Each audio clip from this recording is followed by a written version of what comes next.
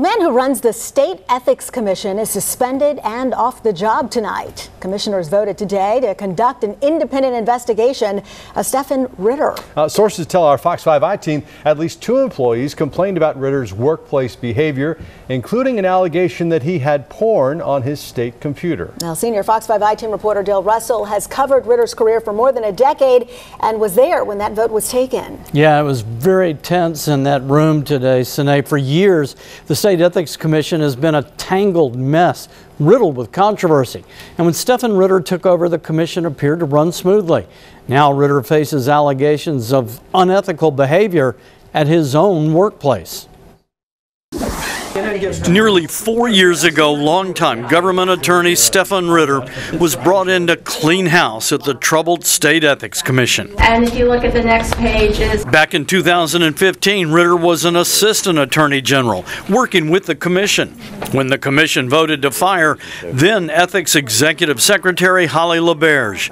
The reason? And it makes us all look bad. A Fulton County judge sanctioned LaBerge and fined her $10,000, saying she had been dishonest and non-transparent during a whistleblower lawsuit filed by her predecessor. But now Stefan Ritter, who was brought in to revamp the agency, is facing his own workplace controversy. At this stage, there are allegations, and we're going to investigate the veracity of the allegations. Commission Chairman Jake Evans says a few weeks ago, complaints were lodged against Stefan Ritter regarding his behavior in the office. An internal investigation was conducted.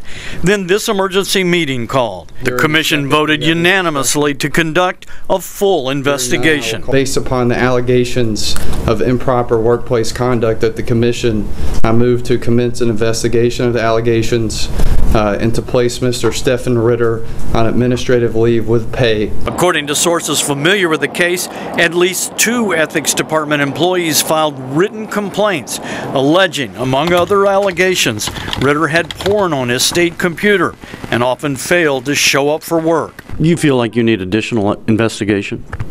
We would, at this stage, we're going to commence an independent investigation and retain an outside law firm to ensure that it's fairly and properly done. I haven't even seen any allegations, so it's puzzling to me. Ritter, who worked for over a decade as an assistant attorney general before taking over the ethics agency, has been credited with cleaning up the troubled agency, reducing backlogs, and helping get raises for staff.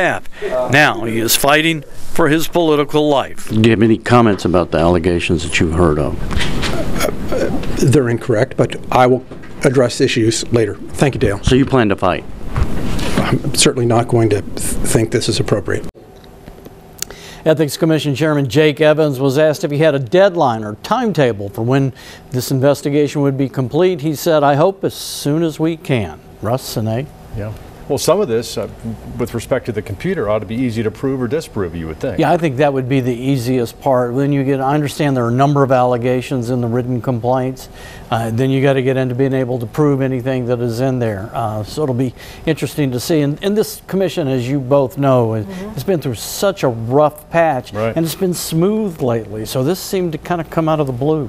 All right. Well, Dale, please keep us updated. We will. Thanks, Dale.